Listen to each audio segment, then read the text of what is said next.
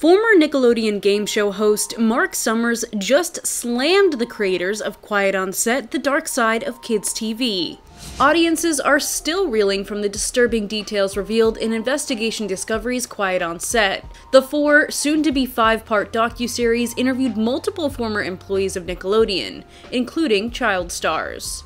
The most shocking testimony was delivered by Drake Bell, who opened up about the abuse he survived at the hands of former Nickelodeon dialogue coach Brian Peck. In a clip from the Elvis Duran and The Morning Show, Marc Summers shared that he felt ambushed after showing up to be interviewed, as he didn't know what the documentary was really about, stating, "They asked me what I thought of Nick, and the first 10 to 12 seconds, from what I understand, in this documentary is me saying all of these wonderful things, but they did a bait and switch on me. And so they showed me a video of something that I couldn't believe was on Nickelodeon, and I said, well, let's stop the tape right here. What are we doing?" Summers went on to accuse the Quiet on Set creators of being unethical, as they told him he would be removed from the documentary, but he still appeared briefly.